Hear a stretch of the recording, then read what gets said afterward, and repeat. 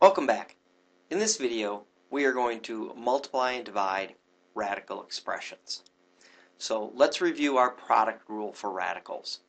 The product rule says that if we have the same index, we can multiply our radicals. So radical A times radical B equals the nth root of radical A times B.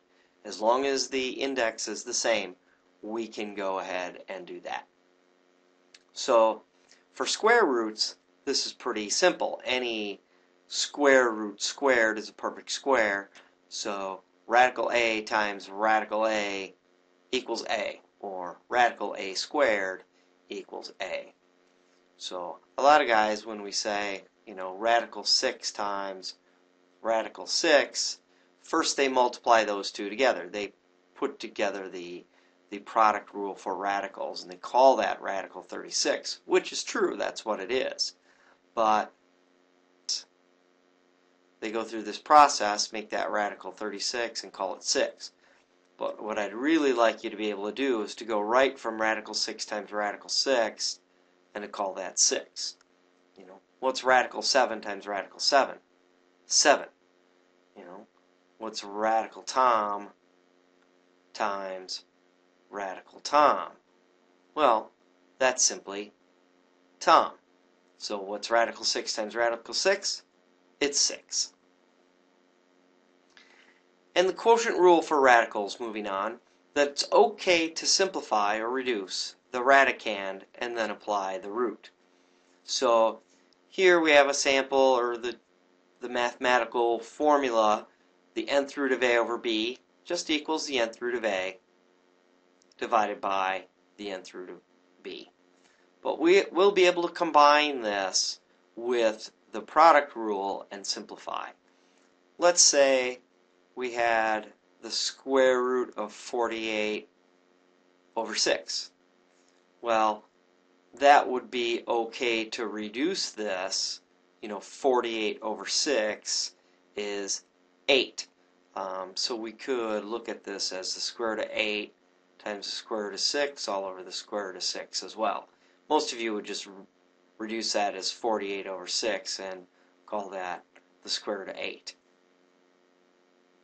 Which that also then simplifies. There's still a perfect square factor in there of 4, and that's 2 radical 2.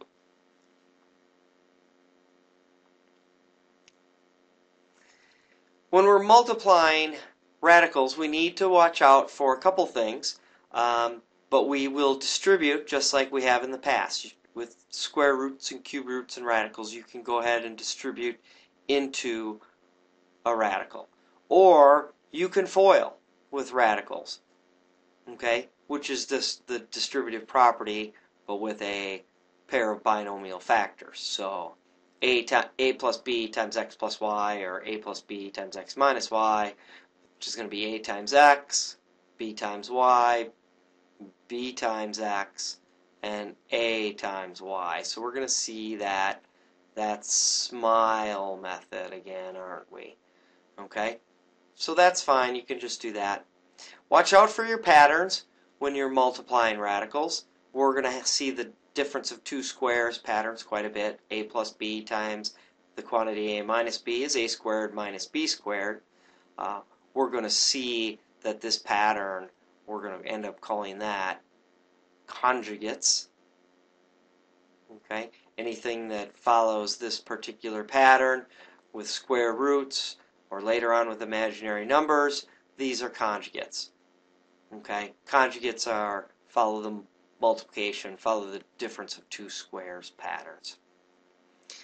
And then you'll also have your perfect square trinomials, both versions. A plus b quantity squared multiplies out to a squared plus 2ab plus b squared, and a minus b squared multiplies out to a squared minus 2ab plus b squared.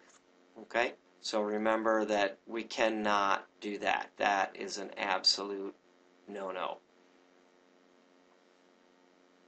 And if you're really on top of your game, you will also recognize the sum of two cubes, that a binomial a plus b times the trinomial a squared minus ab plus b squared almost a perfect square trinomial here, but not quite, multiplies out to a cubed plus b cubed. And same thing for the difference of two cubes. So just to review those patterns, the quantity a minus b times the trinomial a squared plus ab plus b squared multiplies all out to a cubed minus b cubed. Now we memorize these in the opposite direction with factoring, but as we know, multiplication is just factoring in reverse, or factoring is multiplication in reverse, and those patterns still hold. So let's do some sample problems. Let's multiply the following. This first one, this is 7 times radical 3 squared. So we're squaring the 7 and we're squaring the radical 3. So we have 7 squared and radical 3 squared. So that is 49 times 3, or 147. The cube root of 6 times the cube root of 18, using our product rule, 6 times 18 equals the cube root of 108. Well, factors of 108, now I'm looking for perfect cube factors. I'm going to go and do my product rule in reverse, so that we get the cube root of 27 times the cube root of 4. 27 is a perfect cube, so our final answer is 3 times the cube root of 4. Sample problem 3, we're going to distribute radical 7. And we know radical 7 times radical 7 is 7 minus, and using our quotient rule, this is really radical 7 times 3. So we have 7 minus radical 21.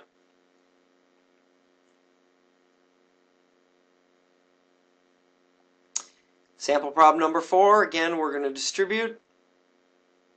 Something a little bit more complicated though, we have radical 11y times radical y. So if you will, that's a radical 11 times radical y squared. So that's y radical 11. And then in our second multiplication, radical 11y minus 2 radical 11. So we have negative 2 times radical 11 times radical 11 times the square root of y. So we have y square root of 11 minus radical 11, or square root of 11 squared. So that's 2 times 11, so we get 22 square root of y. Sample number 5, a little bit more complicated because of our foiling process here. We have a binomial times a binomial. So the square root of x times the square root of x is x. And the square root of 5 times negative square root of 3 is negative radical square root of 15. And we'll do the inner ones. Radical 5, square root of 5 times the square root of x is plus square root of 5x. And then finally, square root of x times the square root of 3 is negative square root of 3x. We don't have any like radicals to combine, so that is our final answer. Might as well show where the purple came from. Sample number 6, 4 plus radical 5 times 4 minus radical 5. This is our difference of two squares pattern, and we will also call this conjugates. So get used to me referring to these as conjugates in class. So we have the same sign on one of the terms but opposite on the other, a plus b, a minus b. So this follows the pattern 4 squared minus radical 5. squared, which is just 16 minus 5, which is 11. Sample problem number 7. I'm going to have you do this one in class, and I'm just going to say, psst, it's a secret. Don't tell anybody. Let's see if you can multiply that one out and do that correctly.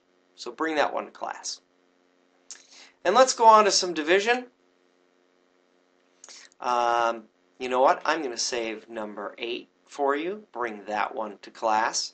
But I'll do 9 and 10. Those are nice sample problems. So number 9, we're going to divide, and we can divide like square roots here.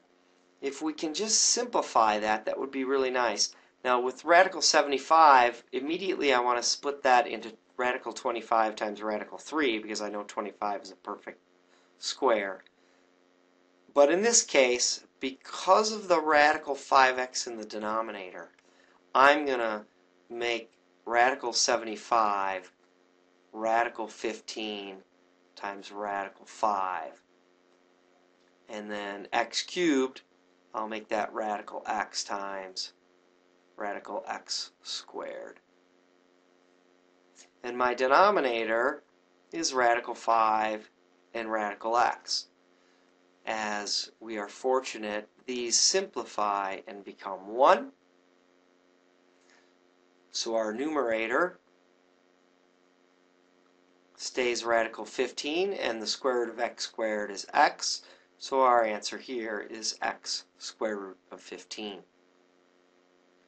Number 10 is a little different because we've got perfect cubes, so I'm looking for perfect cube factors of 250, or I'm looking for a cube root of 2, and I think I can take a cube root of 2 out of the numerator, so I'm left with cube root of 125 times the cube root of 2 all over the cube root of 2.